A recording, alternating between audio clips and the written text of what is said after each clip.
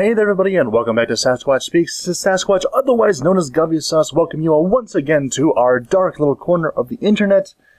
And preparing for today's topic. Yes, today's topic brought to you again by nobody, because we're not big enough for a sponsor. That's not really a joke at all. I don't know why I was trying to make it into one. I'm so sorry. I have no sense of humor. I am not funny. Why are you still watching me? Anyway, for today, I want to talk a little bit about a couple weeks ago. I went up to visit my grandmother, and while I was up there, I didn't have any sort of internet or anything, and big thanks to Mama Sass and helping me get all my videos out, and, while I was not here and able to access the internet, and so thanks to her. But that point here, kind of the thing that brought this into mind, is as we were making the 4-hour drive up, well, it should have taken 4 hours. It only took us 3.5. We won't talk about how that happened, but it did. Just to acknowledge that it did. We got up there a little bit faster than the posted speed limit said we should have, but that's one thing, and this is another. Well, I guess it could be considered the same thing depending on how this goes. But as we're getting closer to our destination, it was me and Papa Sass and my sister, and I don't have a Sasquatch name for my sister, so we're just going to leave that as it is. I don't think she's not deserving of the Sasquatch moniker, so she doesn't get it. She's my sister. We're driving up there, and as we were, like I said, as we were approaching our destination, we came into this very large, broad, open expanse of, well, not really an open expanse because there's a bunch of trees, but there's a rather long stretch of woods as we're driving through. And I don't know precisely where it was in relation to where we were driving, but there's a fairly large state or county prison or something up, state or county, I'm not sure which one, but either case, it's a prison in that area. And as we're driving, we noticed this sign along the side of the road going through this very wooded forest, and we looked over and it said, "Prison area, do not pick up hitchhikers." I'm like, okay, let's examine this for a second. Just for a second. Prison area. Okay, I understand there are many people who do very many bad things and they need to be incarcerated for doing them. Yes, okay, agreed. No objections to that in the slightest. People who do bad things should be punished for them. No arguments. Do not stop to pick up hitchhikers. Well, first things first. In Michigan, where I live, it is illegal in the entire state to pick up any hitchhikers. We're very unsociable people. They call us the cold north down south because we're so cold and unwelcoming and uninviting. We don't pick up anybody along the road. You might just need a ride to the next town, man. Just might need a ride. So it's illegal to pick up hitchhikers. Again, it's the middle of the forest, so that's where the serial killers hang out anyway. So no one's going to stop there anyway. Plus, it was like 12:30 at night. So thought about it a little bit more. Okay, prison area, illegal to pick up anyone anyway, but specifically posted at this point. They are assuming not only that there could be someone who is either unaware of that law or just doesn't care, and they're nice folks. They want to help out everybody they possibly can. And so they come across someone on that lonely stretch of wooded road and, "Hey, you're a hitchhiker? Jump in my car. Let's take you up to the next place and it'll work out. You'll get a nice place to stay and it'll be good. You can call your folks or your friends or someone who can come get you, and it'll work out for the better."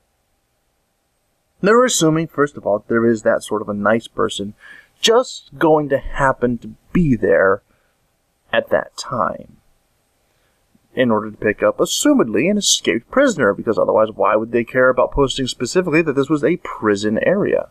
Okay. Question. How did this hypothetical prisoner hypothetically get out of the hypothetical prison? Just curious. I mean, obviously, it's a concern that there is going to be a prison break, and somebody, maybe more than one somebody, because it did say hitchhikers, might just be in general, to try and apply to generality. Let's just say it's two people walking down the road. Orange jumpsuits. Handcuffed together. First of all, I see folks in orange jumpsuits, and generally that's what they wear in there. At least that's what all the prison movies show me nowadays. So they're in bright orange jumpsuits in the middle of the woods, probably chained together. Just even that kind soul who wants to help people. Probably not going to pick that person up.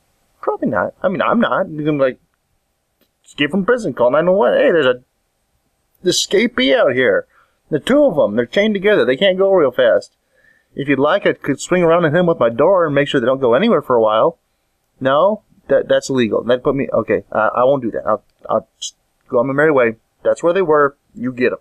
Okay, good luck. They're in bright orange. You can't miss them. I mean, it's the middle of the woods. You make us wear that every year for hunting season so you can find people in the woods. Which, come to think of it, makes me feel like I'm now makes me think that I'm like a convict or something for trying to go hunting and, you know, providing food and meat for my family and stuff. Well, I don't, because I'm really bad at it, but that's a whole other story. It's not that I cannot hit animals with the gun. I've expressed before that I do have that capability of pointing a gun in a direction and generally hitting what I'm aiming it at. I just don't ever pick the right spots or whatever that is. Not really the point. The point here is, the side point here is that now I feel like some sort of a felon or something for trying to just kill animals for sport and meat. I don't think I like how that makes me feel now that I think about it. I'm going to write my congressman. Anyway, what we're talking about now is these escaped convicts, walking down the road.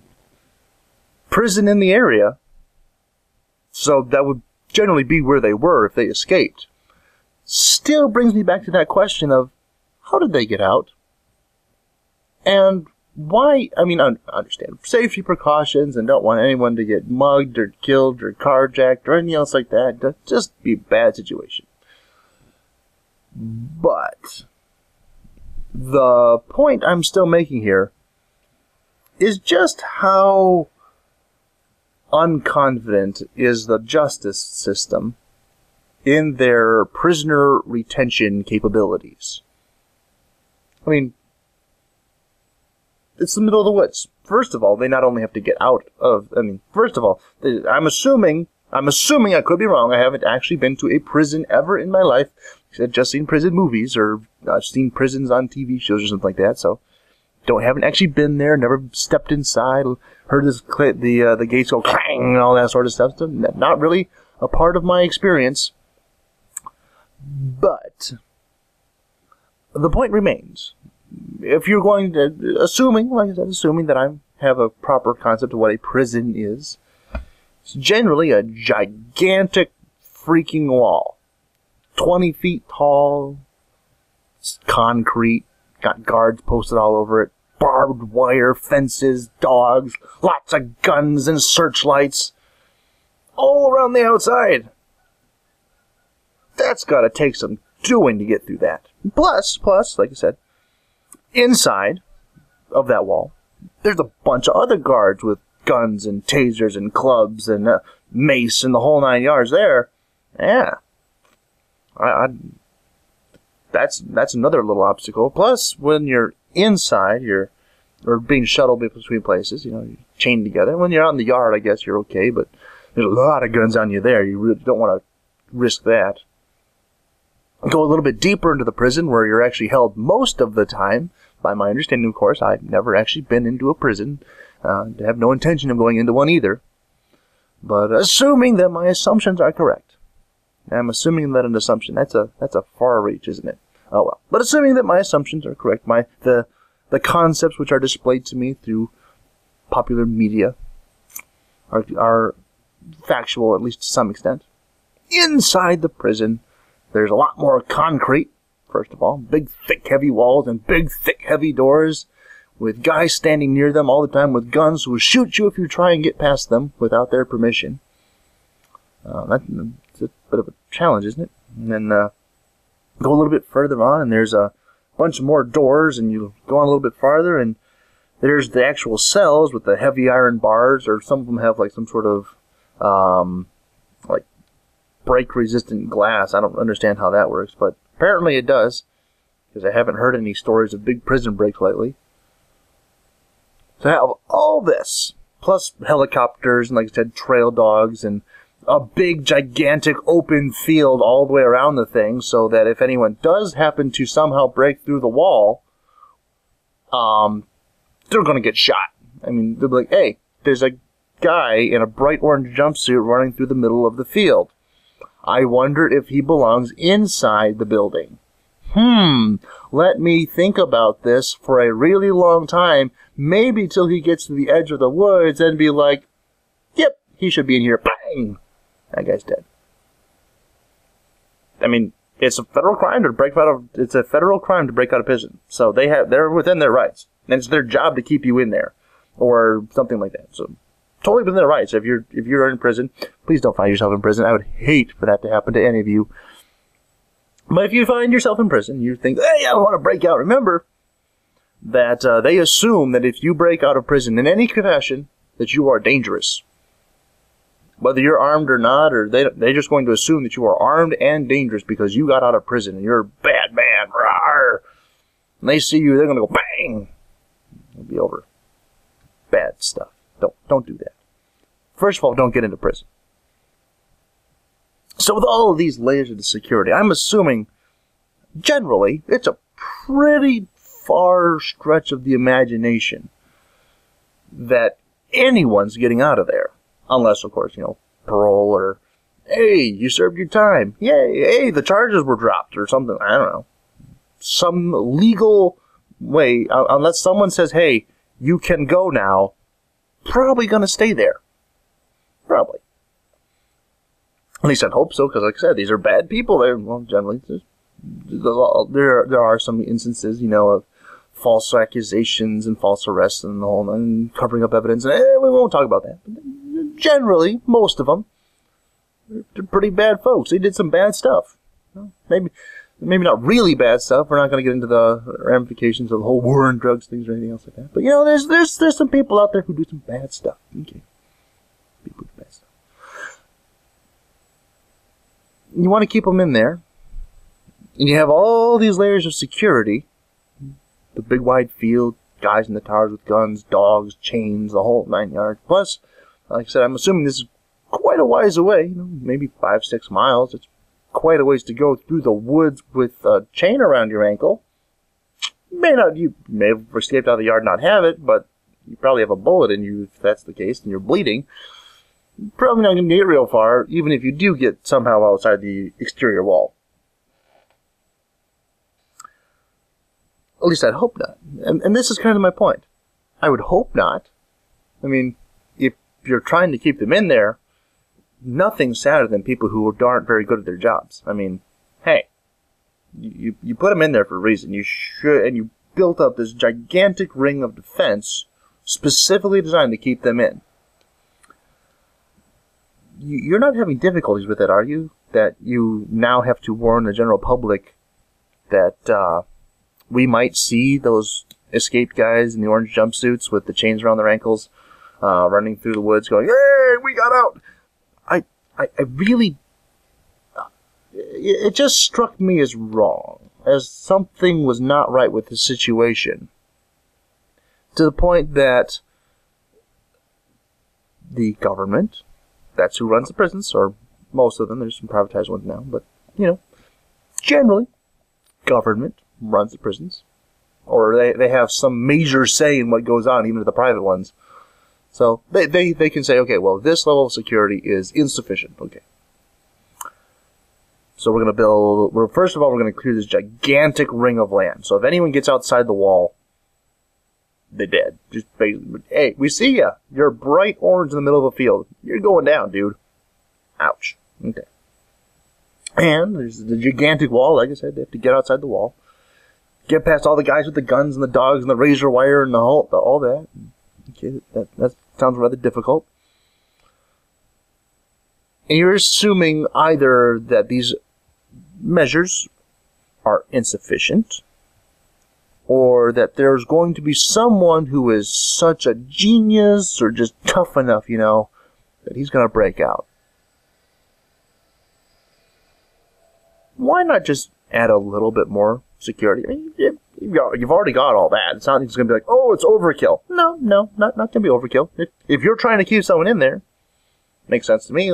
Hey, if there's some doubt, if there is enough doubt as to whether or not you have the ability to retain prisoners to the point where you're informing the general public, hey, one of them might get out and might want to ride in your car. Don't let him do that. If you get to that point where it's like, hey, we got all these folks here, and they might get out. I mean, they might, We got the guard towers and the guns and the machine guns and the snipers and the dogs and the razor wire and the bars and all the concrete and the wall and the gigantic killing field right outside. But they might get out. Add something else. Don't even let that doubt come into your mind. I mean, even if you just want to make them think about it. Just think about it. What you do is, here's my idea. If you have that much concern that you're now informing the general public that you do not have the confidence by saying, hey, if there's hitchhikers in bright orange jumpsuits, don't pick them up. What? If you get to that point where you're going, yeah, these guys might get out. Here's what you do. Don't spend any money. Okay, pay two guys a bunch of money, or not a bunch of money, but give them $50 for the day. This will do them. Here's what you do. You send them out with backpacks, and you give them just little folded up bits of tinfoil, okay? Something bright, shiny, metallic looking. And everyone in that yard that day, make sure everyone gets their turn in the yard that day. Just watch it, okay? And put these guys out just far enough in the field that they can't really see quite where they're digging or what they're doing or what those shiny bits of metal are. And you just have them bury these little bits of tinfoil all day long. Just work in this field, go all around the prison, the whole thing. Just make sure that all those guys in there see these guys do it.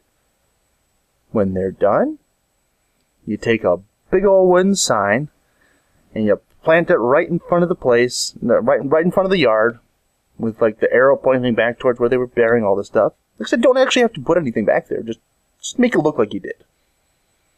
And right on that sign, spray paint minefield.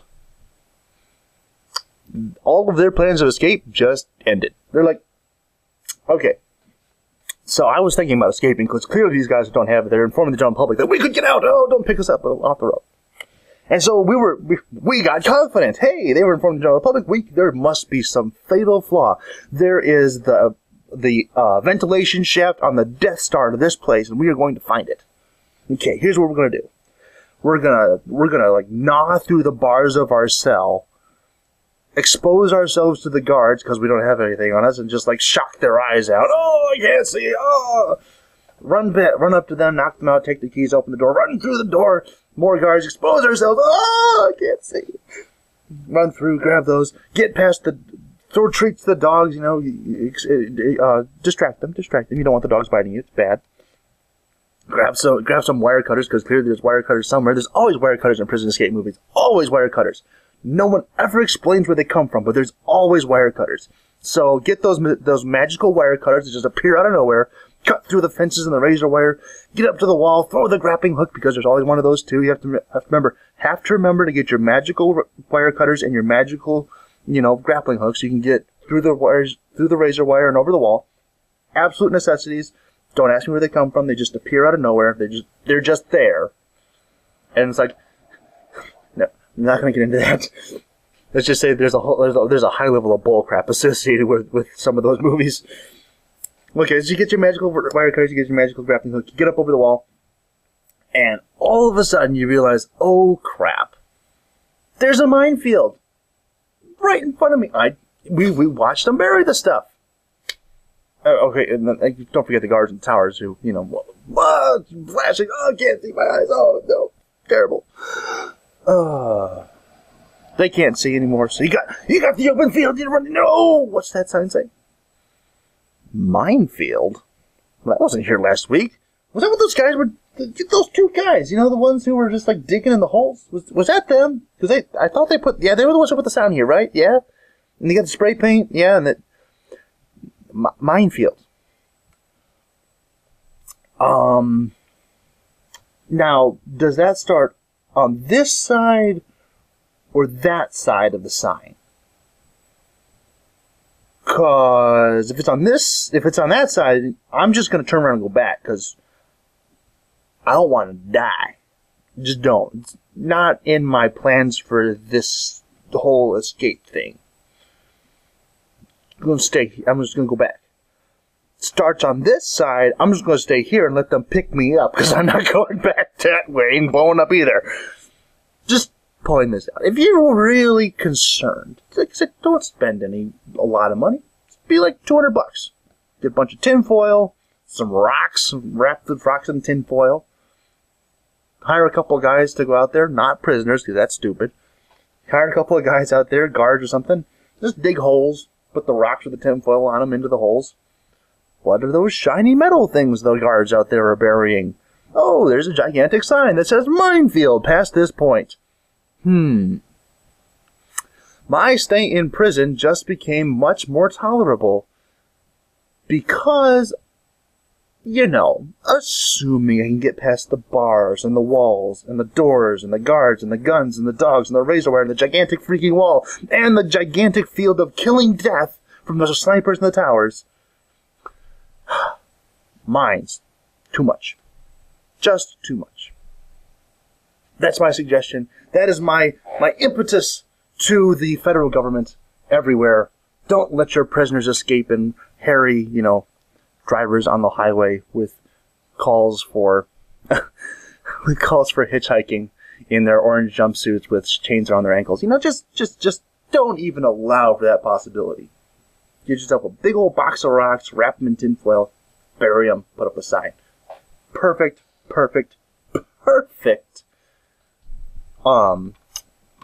Prisoner retention tool.